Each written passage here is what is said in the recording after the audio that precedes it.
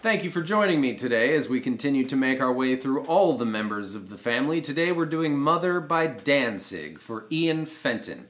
And before we get going, I would like to take just a moment to thank my brothers from another mother, Michael Schuken and Frank Fuselier, for signing up for the Patreon supporter of the Moms Club. Gentlemen, thank you for your support. And if you believe we're related, the link, of course, will be in the description.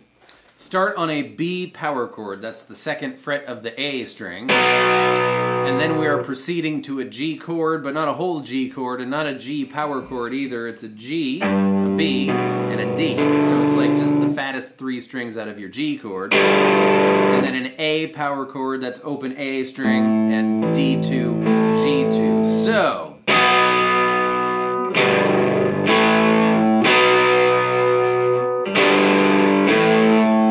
great because from that B power chord you don't even have to move your pointer finger, everything just pivots around that.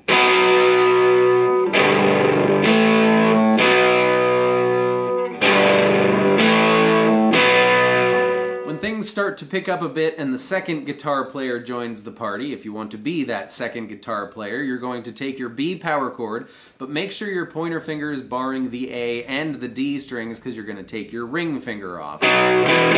Followed by a quick B power chord and a quick A power chord walking down. And then we're playing our G chord, but we're not going to just strum it, we are going to arpeggiate it, which is not a kind of pasta, it means pluck each string separately. And then to our A power chord, you're going to pluck the open A string, the D string second fret, and pull off to open. So that guy is going to go.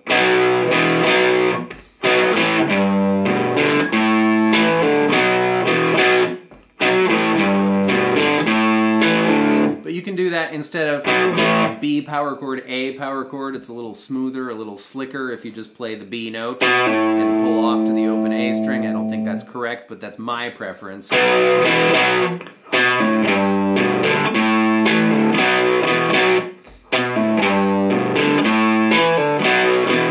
you do whichever one you want there. But if you're going to continue being original guitar player guy, you're going to add your to the thing, but then strum your G chord just like before, strum your A chord just like before, but then we're going to add a quick F sharp note before we play B again. That's the second fret of the E strings, so.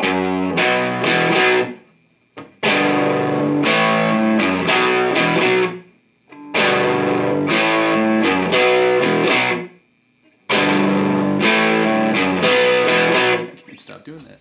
For the chorus, we're going to play our G chord. I believe I still hear that B note in it. If you disagree, you can play the G power chord. That's fine. Either would be good. To A. And then we're going to our B power chord, but we're going to put a fifth in the bass. So starting on the low E string now, we're going to have 2, 2, 4, 4. And then walk down with regular B, A, repeat.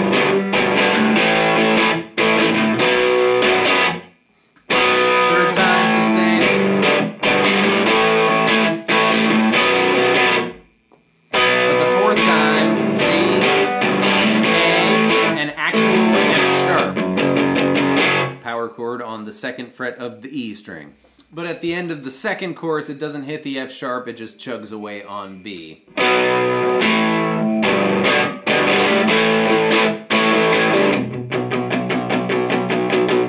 Into the solo.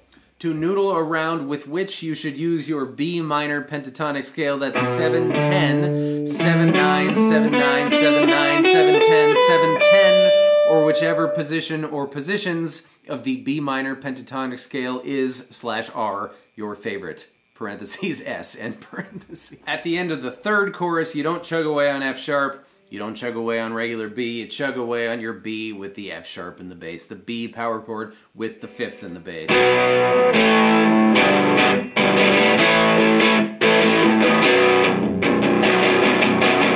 Into the outro solo, which alternates between B, G, A, like we've been doing, and B, D on the 5th fret of the A string, and C sharp on the 4th fret of the A string. So,